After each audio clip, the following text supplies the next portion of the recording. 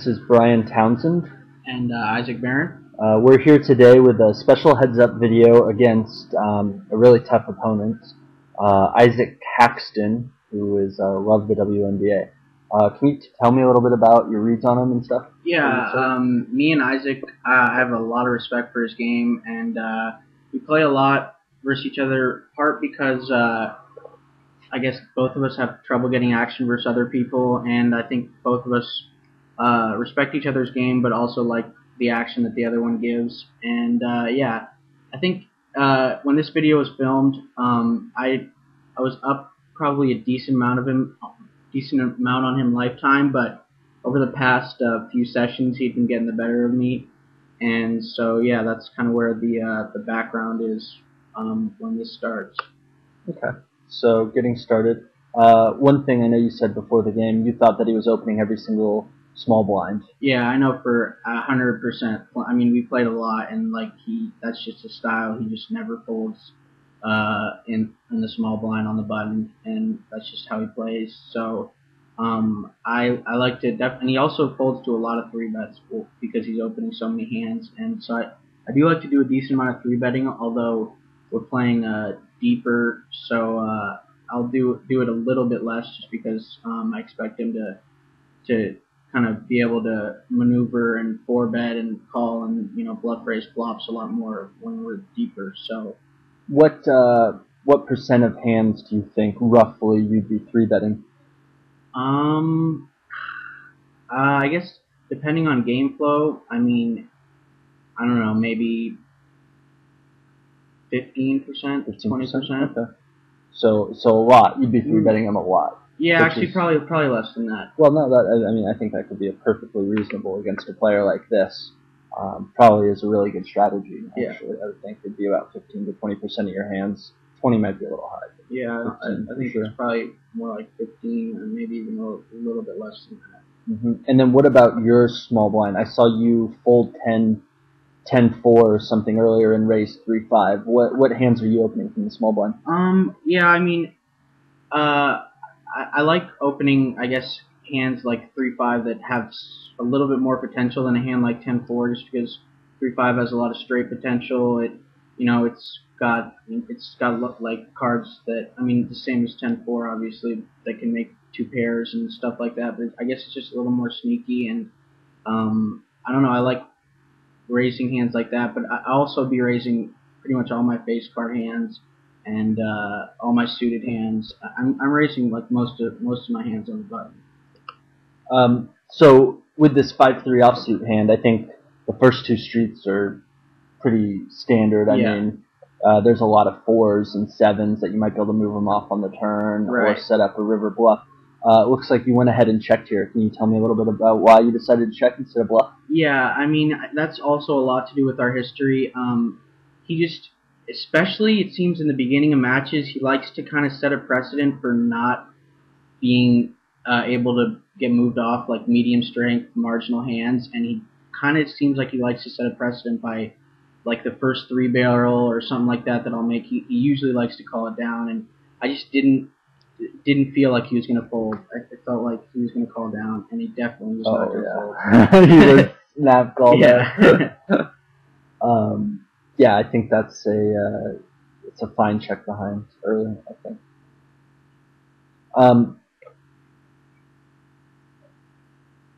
How often was he 4-betting you in your previous matches? He a decent amount. I would say more often than calling for sure. Really? And yeah, he's not calling very often. He's 4-betting not as much as actually as you would expect, but also we haven't been playing at deep tables like this very often. We're usually at like maybe 1 deep table and 2 100 big blinds tables or something like that. So I was expecting him to be 4-betting a little more often than he had in the past. Mm-hmm. And so yeah, I feel like here it's a pretty standard call after he 4-bets. I mean, I expect him to be 4-betting a wide range that includes like obviously hands for value and then bluff hands and King Jack suited just flops. I expect it to be able to flop well enough to where if I flop a decent draw or a pair, that I'm going to be comfortable enough getting it in against his range to where I think I can defend. Do you think he 4-bets like king-queen type stuff here, or is he always calling with us? I think that, I mean, he is the type that is very big into balancing, so if there is someone who would be, 4-betting those type of hands just to balance, I mean, he could be the guy, but I would still expect him to be calling the vast majority of the time. Yeah, because I think most players' strategy in a spot like this, their 4-betting range is real polarized. Yeah, exactly. Yeah, and I would expect his to be a little bit less so, but still somewhat polarized. Okay.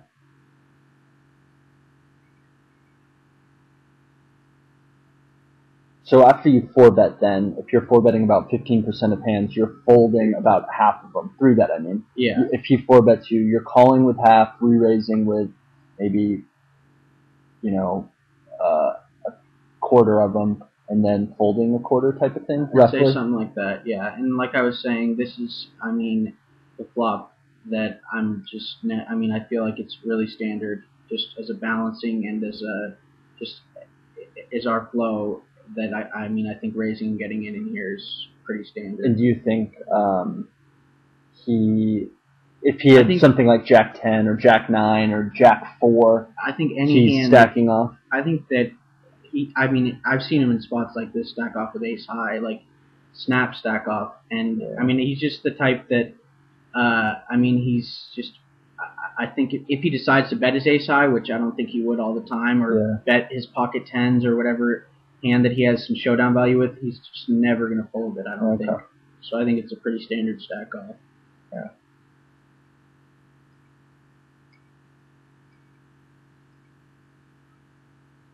I guess my only comment about that hand, I think it's fine if he's 4-betting you with a wide range. I just think you have to be careful enough that his 4-betting range isn't, a really strong range. Because King Jack actually plays horrendously poor against, obviously, the top 2.5% of hands or 3% of hands. But if he is 4-betting you with, 6% of hands, see, that's the problem. It's like if you're 3-betting him, let's say with 20% of hands, and he 4-bets you, this is a pretty interesting hand. Sorry to interrupt, but yeah. Let's pause it. Yeah, go ahead. No, why don't you go ahead? So let's pause it here.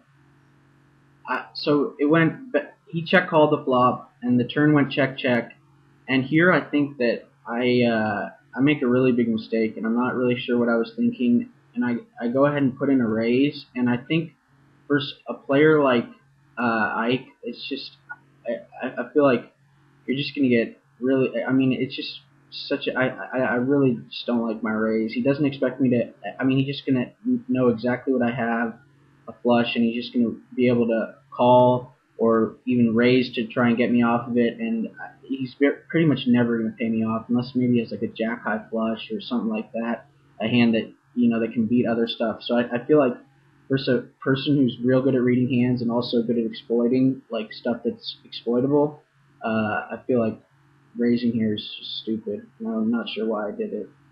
Yeah, I think that's because my initial reaction, I didn't even see the flop or turn, but my initial reaction is raise away. But I think that's a really good sound logic actually, and I think it's tough because it's like then you're not balanced because you're never raising with any hands. But these situations come up so infrequently that I think it's fine. And yeah, I do think calling with these stacks is good because Ike will 3-bet bluff this river, and it's gross when he raises. And here, it sounds like he raises. Yeah, it sounds like you just got to flip a coin here. He has 9-8, 9-7 in his range. But it's like take your choice. Exactly. I felt like it was basically flipping a coin. I felt like also the fact that he just won the big pot over here maybe makes it a little more likely that he might get a little more out of line since he's already up 10K. And I ended up just clicking call, and I was wrong. I think once you get raised here, it's just so close that it probably doesn't matter too much. Right. And the only thing that might sway it is if he doesn't think you're ever bluffing, he knows you have a flush, he might not try to bluff you off a flush. That's true. That's kind of one reason to say more likely fold, but I think he's tough enough and makes enough moves that it's It's a tough spot. Yeah.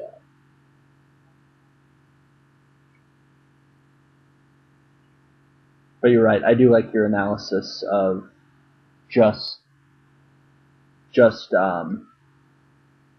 calling that river bet against a guy who reads hands well. Yeah, it's one of those spots where when I was playing, I was just kind of like you said, raise away just as just an initial reaction, and then I kind of thought about the hand a little after the session, and it was just like, I just realized that raising there is just really not a good play at all, and it's just something that's going to get me owned in every which way. And the more I think about it, this might be totally results based, but if he does put you on a made hand, I don't think he's going to try to move you off it. Yeah. I mean, I think he'd have to be kind of tilted or be really kind of spazzing out to try to move you off a made hand. I mean, if he thinks that you're never bluffing that river with a raise and you've got a flush there, he's not going to try to 3-bet bluff you off there. So talk a little bit about the left-hand table. You decided not to 3-bet. Yeah. Just because it doesn't play great. Yeah. I mean, it's a hand that I will 3-bet occasionally, but I prefer usually just calling with it, especially with stacks like this. It's just a hand that kind of sucks to get called with when you 3-bet. And I feel like the flop,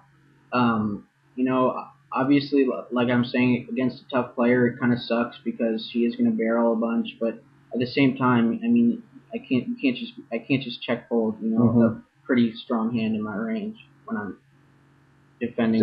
Yeah, I think check calling the flop's fine, and any equity that you pick up on the turn, you obviously need to check call again. Yeah. Here's a great spot where I think he's just going to barrel you with a ton of hands because your hand does look like what it is. But I think when you check call the turn here, your range becomes a lot tighter because I think you'd fold a lot of ace-6s, ace-7s, ace-8s to a turn bet.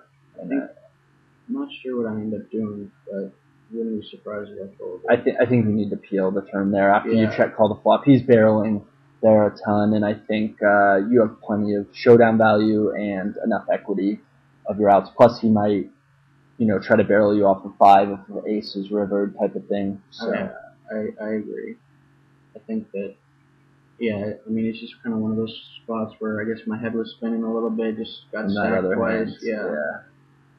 And that's heads up, no limit. Like, definitely. You just have big swings. So what's your value range for 4-betting him? Like, what are you going to be 4-betting and getting it in with? I think that 10s plus versus him and probably ace queen suited is a pretty fine range. 200 blinds?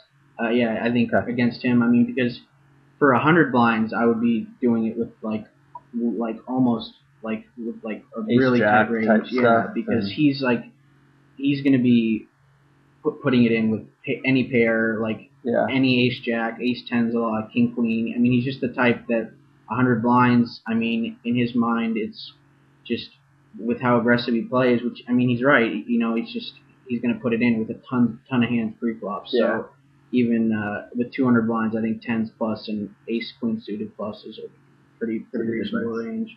Yeah, I think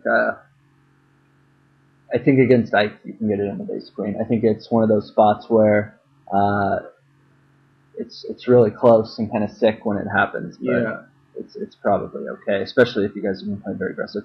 Now, when you defended with this Jack 9 offsuit, if he had c-bet the flop, what would you have done?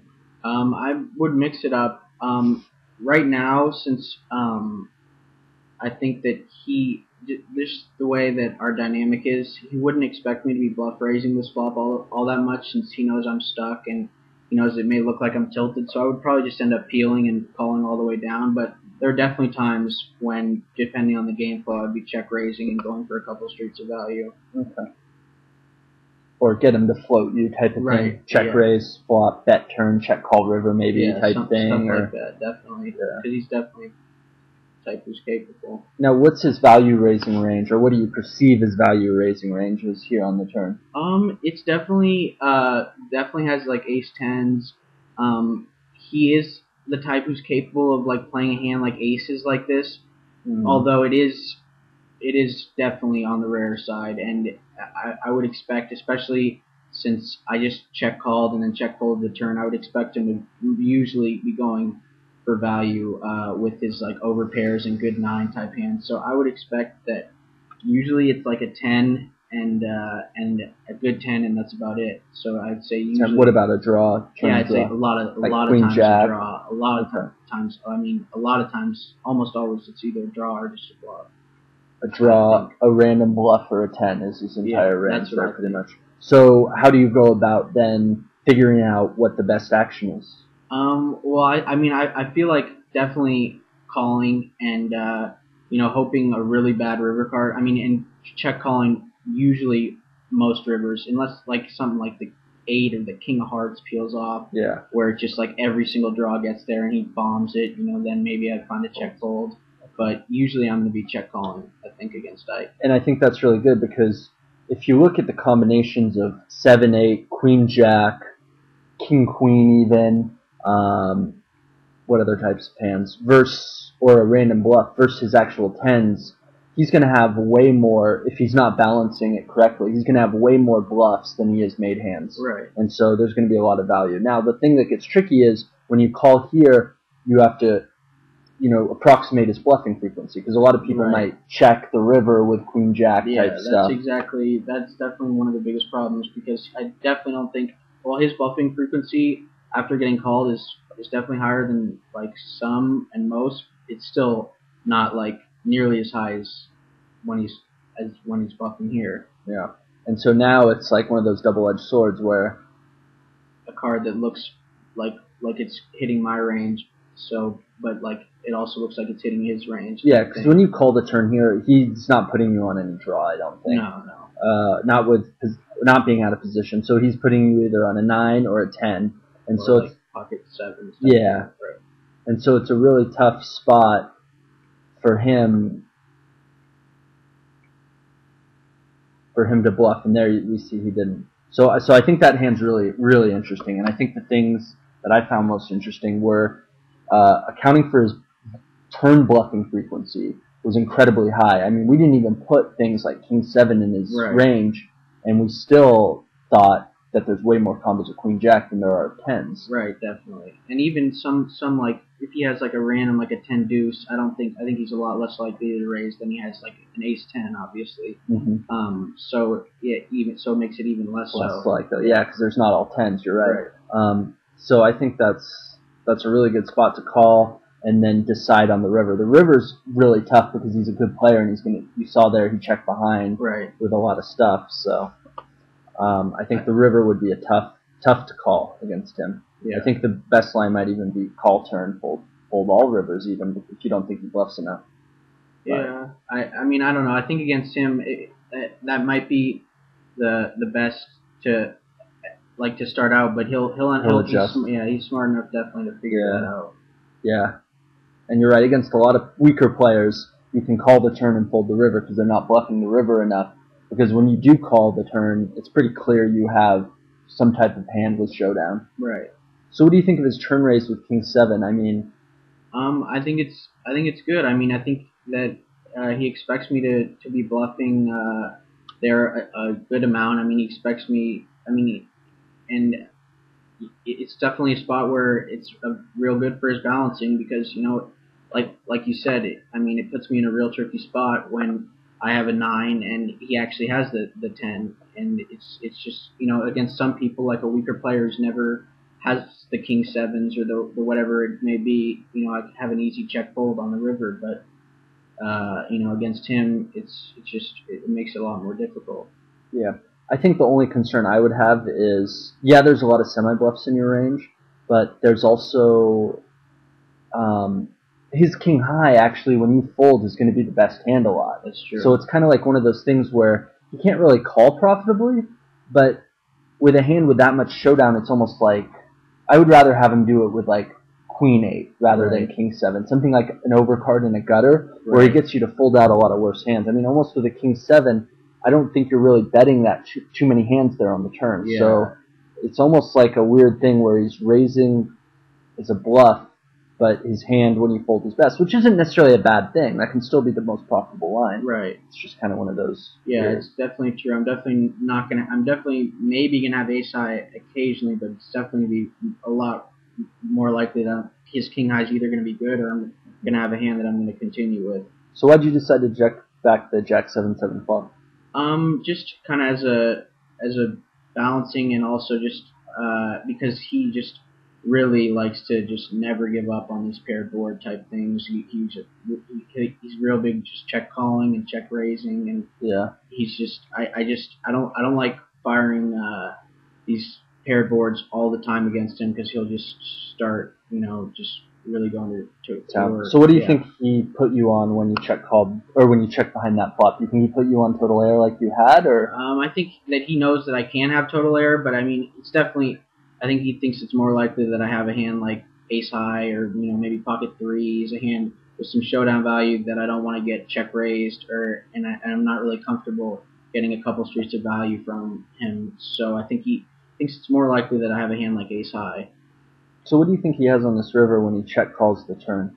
I think he has like 8-9 a lot, pocket eights a lot. I think that he has a lot of times he's check calling, and he's worried that maybe I might have like a jack in my range or something like that, and that I won't bet the river, and that but I will pay him off if he goes ahead and bets it himself. Okay, fair enough.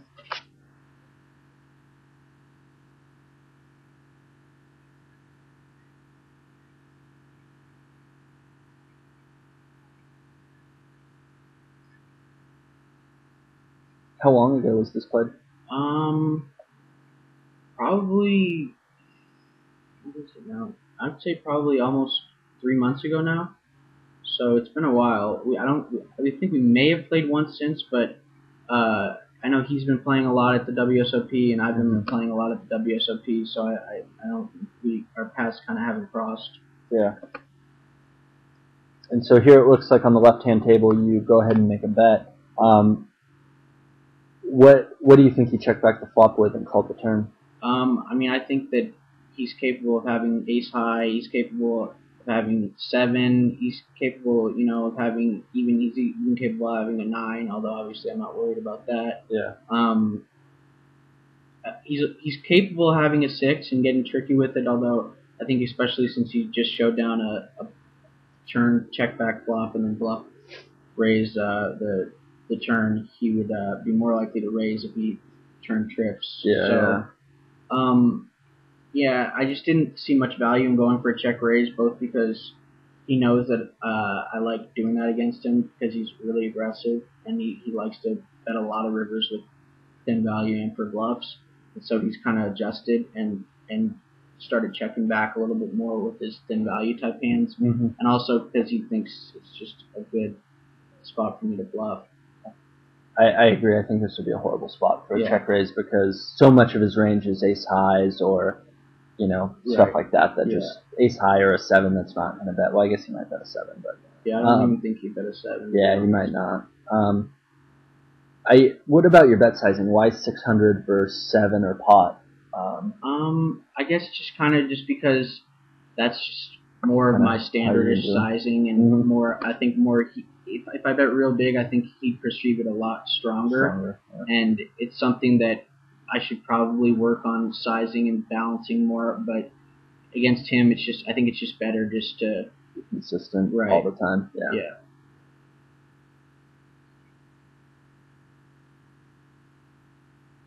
I think he might end up paying me off there, but I'm not sure.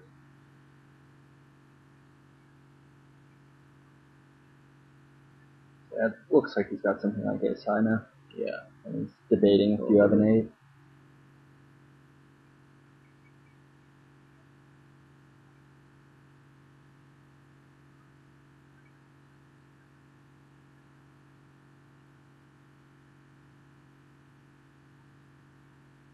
So now if he check raised you on this flop, would you peel? I think that I'd probably be peeling a decent amount of the time.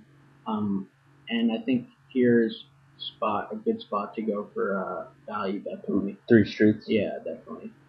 Because he's going to put you on something like turn 9-10 or an 8 is your only value range. Right.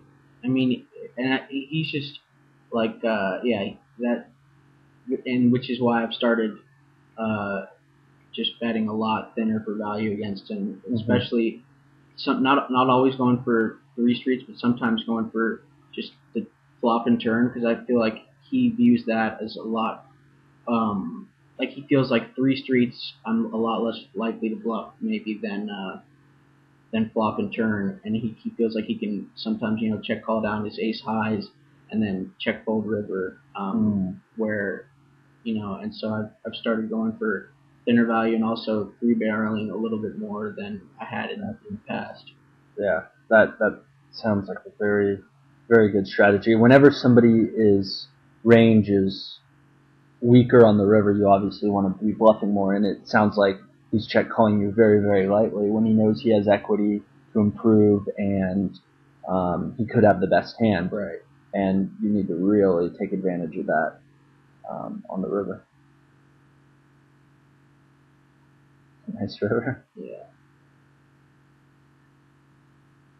Yeah, and like here, like he's check calling like so many hands that I'm beating, that I feel like going for a flop and turn and possibly some rivers. Yeah, some rivers. The jack's pretty tough. So you had queen jack in the right hand. He had top pair and he paid me off and I moved straight.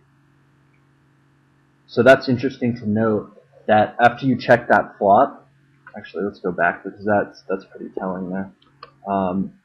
After you check this flop back, he check called with queen jack. Yeah. So you figure his betting range on the turn then is like pocket sevens, which I bet he re-raises you. Right. Pocket nines, pocket jacks, he re-raises you. The only hands for value he's really betting the turn are bluffs, and there's a ton of them. Think of all the gutters, all the diamond and spade draws, and a 9. Yeah, naked 9 or something like that. Yeah, definitely. And maybe like a straight 8-10 or whatever. Yeah. But yeah, definitely in spots like this, I think especially because the middle card paired, he's used that as like a really strong card for my range, I think, and especially on like a flop like this where it's real it's real textured.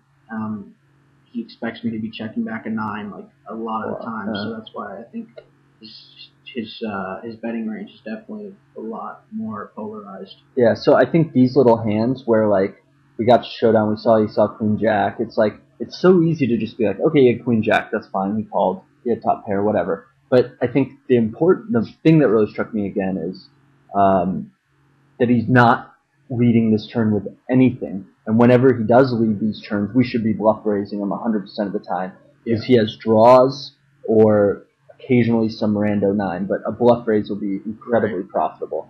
Yeah, so, I agree. So I think that's something to look for. To be honest, I think that I was probably going to go for a bluff raise if he did bet this turn, especially just because the 9 looks so good for my, like I was saying before. Yeah. So I think that's hopefully in the future we can take advantage of that. And here I agree. I think the jack's a pretty rough card to try to get another street of value. Yeah. Plus, you sometimes value time yourself. Yeah, I don't think he was going to fold. I think I would end up. Yeah, he might have, but I think I would end up value time myself. Yeah. It's close though. It is. I mean, because I don't think he has too many 10s in his hand. No. Some though.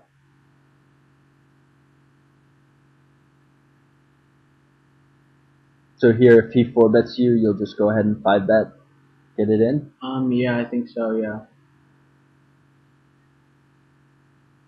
So what are you doing on boards like this versus him, where when you check call, it's pretty hard to, I guess, once he bets you.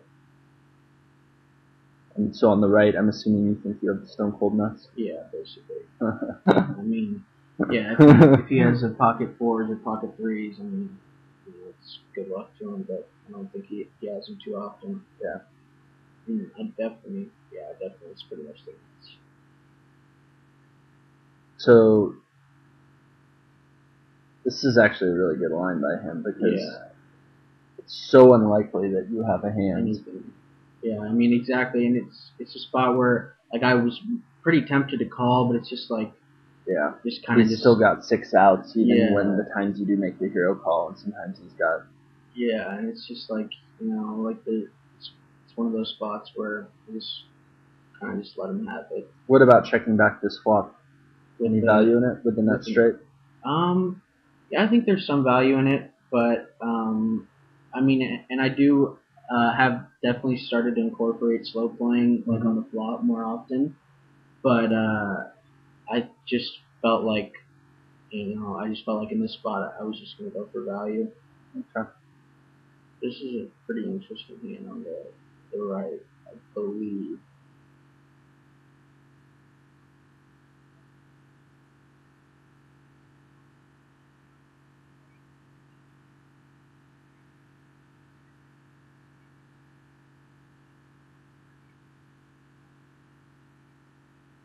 So what are your thoughts here? My thoughts are that obviously, he rarely has me beat, and he's bluffing a lot, but it seemed really I had trouble putting him on a hand besides like a 9-10 type thing, or just like a lower flush that could beat me, because I didn't think he'd be raising with like a jack with a flush draw. I didn't think he'd be, and obviously I have the king of hearts, so I have the nut flush draw, and I didn't think that he'd be slow playing too many hands on the flop.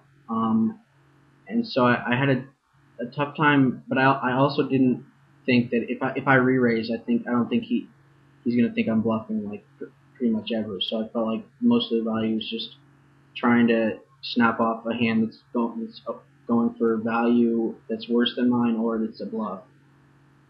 Yeah, I think with these stacks, re-raising the turn is not.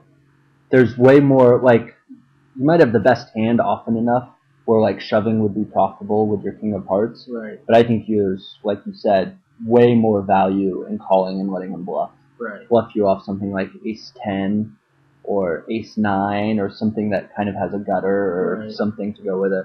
Yeah, it's actually interesting that he turns over. I think this is the hand that I'm thinking of. Yeah, he had jacks with the jack of hearts. So he did slow play something, which is, it makes my life a lot more difficult, because it basically opens up his range so much more. Totally. It's hard for me to eliminate hands that I would have eliminated before. So, and now that we know that the jacks was in his range, that might weigh us to be more likely to re-raise him on the turn there, because he has a wider value range, which is good because that means he's bluffing less, but also he has a lot more worse hands than ours. Yeah, definitely. So why'd you check behind the second pair on the king 9-3? Just kind of as like a balancing thing. A lot of times I'm going for 2 or 3 streets of value here. I just decided that in this spot I was just gonna kind of play pot control and mix it up so that I'm not always checking down a hand, like that I'm have some reasonably strong hands in my range, and it's not always just ace high or bottom pair, especially on like boards that where my second pair looks really strong.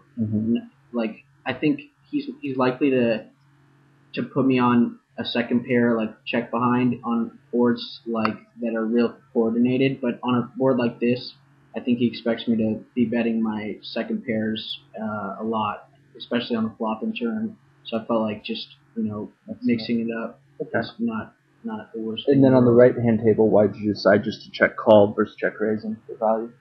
I think he checks behind the flop. Oh, he does. Okay, yeah. I missed that actually. I think I was probably going to check raise, especially with the backdoor hearts possibility. And then just streets value. Okay.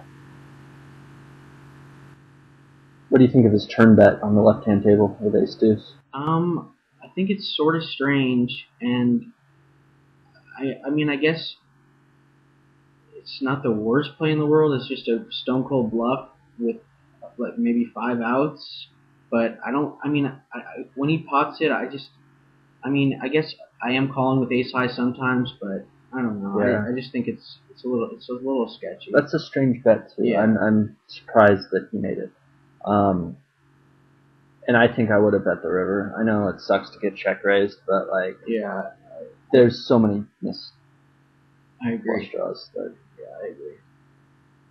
And I like this bet after checking back the last board. That was pretty dry. I think that's a good spot. Yeah, definitely.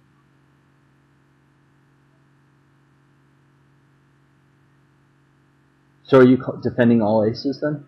No, I'm not really sure why I just decided to defend ace-8. I mean, I feel like don't really like defending ace-rag offsuits, especially against him, but ace-8, I guess, I mean, it's a little stronger than like ace-deuce type stuff, but I usually just like defending like ace-9 plus. Yeah, it's that used to be my standard too, but I kind of changed that a little bit. Started defending more suited or more unsuited aces. A little more, but he defended ace-deuce, we saw. Yeah. And I don't defend that well. Yeah. I'd defend like maybe, I guess most aces, but I think ace-deuce is a little weak. Yeah. Yeah. I haven't been 3-betting that much this match, actually, which is not that common. I guess might partly be due to me being stuck and maybe just no good spots. But yeah, I definitely, in our previous matches, have been 3-betting a lot more. So that's interesting that he thinks that ace-king-6 hits a lot of your range, or you'll attack it because he gave up with his 5 high right on the flop and didn't even bluff the turn. That's interesting. Yeah, and that's the thing about him that why I like playing him, but it's also tough playing him because he really makes you think a lot, and he's really good at adjusting to you and really just like trying new things to really kind of mess with your head and stuff like that. So I think it's definitely a real good test, and it's a real nice challenge playing against him.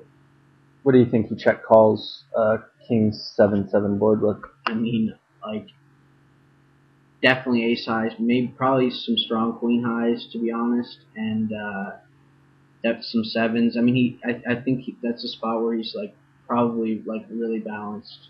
So if his range is a lot of ace and queen highs, because there's many more combos of those than sevens, because he plays more of them pre-flop, and there's 2 sevens on the board. What about a river bluffers? Yeah, but I mean, I feel like he expects me to bet a king on the turn 100% of the time. Pretty much 100% of the time. Then that would not be a good spot for it.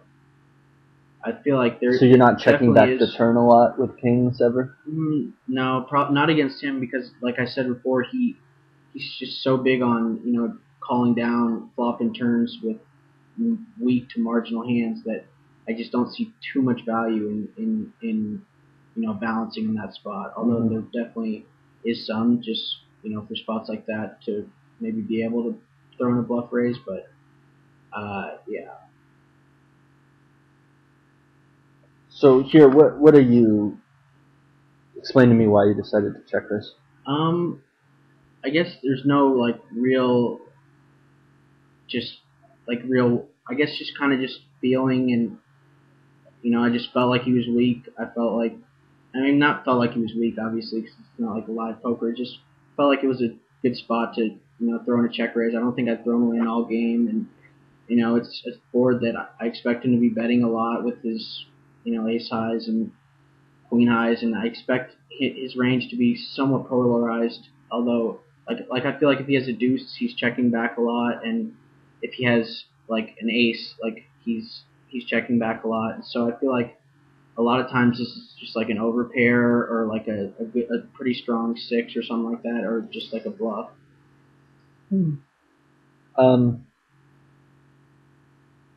I think I would check call here as a standard. I think turning your hand into a bluff isn't that great for you. I mean, like, he's not folding any worse hands. And I know that doesn't totally matter because you're not showing down, but I think he's tricky enough where he's peeling with all gutters and even overcards if he does think you're attacking this board. So I think I would prefer check call there. Even though it kind of turns your hand face up, you can balance that well with check calling with bigger, stronger hands. That's the problem, is that this is a disaster.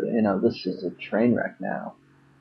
Basically, anytime he calls in this deep, I think he's going to float you a ton. And I don't think turning your hand into a bluff is very good with ace-8 there. Yeah, I mean, my standard is definitely to check call. I just felt, just like trying to take the pot down on the flop, I guess. But it's definitely not like my standard play. And usually, like if I'm check raise bluffing, it's with something like like a 4, like an ace 4 or something with like that shot, or like a 7-8 or something like that. But yeah, I'm not really that big a fan of my play either. Yeah.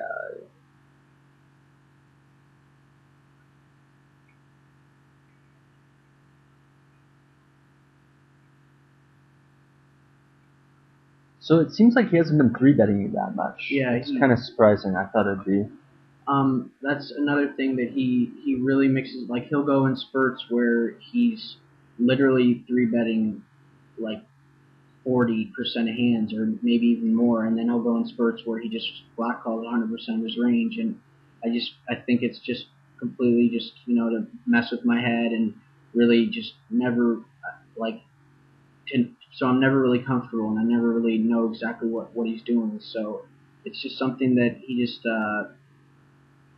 and he'll sometimes do it like from match to match, and then he'll sometimes do it mid-match. He'll just start randomly. I think maybe in this match he starts randomly just 3-betting like a ton after not 3-betting at all, and it's just stuff that he just kind of that's just his style.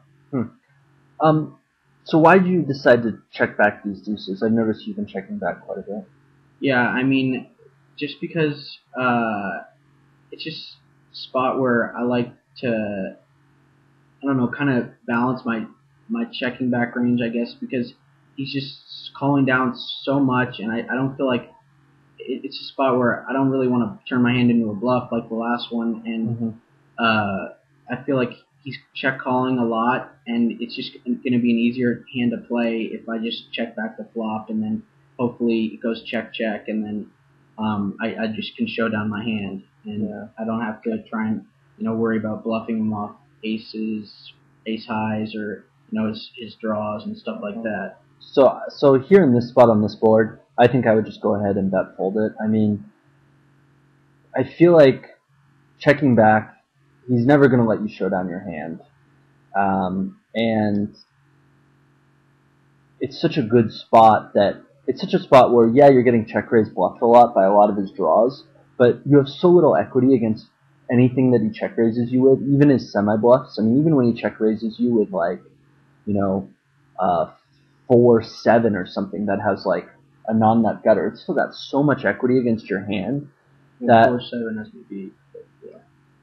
Well, I mean on the flop. Yeah. You know what I mean? Like. Oh, I thought you were talking about on the turn. Yeah, no, I'm talking about just on the flop. Oh, yeah. Your check back. I think I would just go ahead and bet fold all my small pairs on this board. Yeah, he's bluffing you a fair amount, but everything he's bluffing you with, I feel like on this board is some type of strong draw. It's not like he's saying like, well, I have king queen offsuit and I'm gonna bluff you. Like everything he has on this board is like way stronger than your deuces, and I think I would just go ahead and just bet fold the flop. I just don't think there's any real incentive to checking back, especially when he starts catching on that you're checking back weak stuff. Yeah. Because it's just too hard. And I think c-betting that board, you should be c-betting that board often against him. Even though he is check calling, I think it's fine. So you c-bet this really dry board on the left. Yeah, I mean it's just a thing where it's a real fine line with him, because I mean it's tough getting into a real groove with him, because he'll go through spurts where he's check raising a lot of these dry flops, and then where he's check calling a lot, or he's always check calling a lot, but then he'll go through like spurts where he's check raising like half his continuing range and then check calling the other half, and then he'll also go in spurts where he's like check calling like maybe 80 to 90% of his continuing range, just to balance it. So it's definitely tough to get into a rhythm versus him. And so yeah, I just kind of try and mix it up with a little bit of randomization, and then also just some game flow and stuff like that. Cool. So what are you thinking about bluffing this river? I mean, I think that I do end up bluffing it, and I think that it's a good bluff just because I think his range is pretty weak. I agree. I think it's a great spot to barrel off. I think regardless of his results. I think that I do, yeah. Yeah, I think this is a really nice bet by you. Regardless of if he makes the hero call with a 6 or the 3 or whatever. But there's so much you're value betting too. Yeah. That that I think it's just a great spot to barrel off, like you said, and like you obviously did. Okay, so on the right you check back, quite a nice draw. What? Yeah, I mean, like I said, I'm just trying to mix it up here so that he can't really get too good of a feel on what my checking back range is. And like you said, I have been checking back a lot of weak hands. So while this isn't really a made hand, it's like a hand that I don't think he really expects me to check back. So if I hit, I feel like I'm getting paid a decent amount, and then also, you know, it's just real disguised, and also just makes his life more difficult when I'm checking back. You know, when if I decide to bluff raise the turn when he leads or something like that later on. So when he saw you play that deuces that way, what do you think he puts you on when you check this back? Ace high? I think he puts me on ace high a lot, maybe a 4, like a queen 4. So is this a good river for you to bet? I think that it's a decent river for me to bet, just because. I mean, I don't know. I think that his check calling range is just. I feel like he's just when he's checking, I feel like he's giving up a lot because he expects me to check down a lot of mediocre hands. So like my 4s and stuff. So I feel like when he has like a hand with like some decent value, he's going to usually just go ahead and bet the river for value. So when he's checking, check call the turn, bet the river. Yeah, that's interesting. Because I would have thought this would be a bad spot to bluff, but that's a really good argument that you make that he might be just leaving those rivers because he does think you have ace high or a 4 a lot. Yeah, and wants to get value. I think I end up checking though, to be honest, but I think it might be a mistake. Okay, well, actually, you might end up betting the river. On the left-hand table, I think it was a good. I mean, he thought for a while with top pair. And, yeah, he's thinking well with that. Then. Yeah, I mean, it might have just been to keep things consistent, but I think that it was a really good spot for you to get off. So let's see what he does here on the right, and then we'll wrap up this video, and we will be back for part 2. We get cut again. So there on the right, I would have checked that river for sure because I mean, the argument for him leading is a reasonable one, but I just think when you bet the turn, your range looks so weak, and then the river king, you're just not value betting that much. You're value betting like a 10 or some random king that you hit, and I think he's going to put you on way more bluffs. Yeah. I think his logic would be, whether it's right or not, that you're going to have way more bluffs in your range than some 10 or king that you have. So, yeah, I think that was. Yeah, I mean, I agree with you, and I think that's a bluff that I very, very rarely make there. To be honest, I think it's probably partly because I'm probably a little steamed up, and I think it's a bluff that's not something that I do very often. Probably not too good of a play. Cool. Well, we'll be back next week then. All right. Thanks.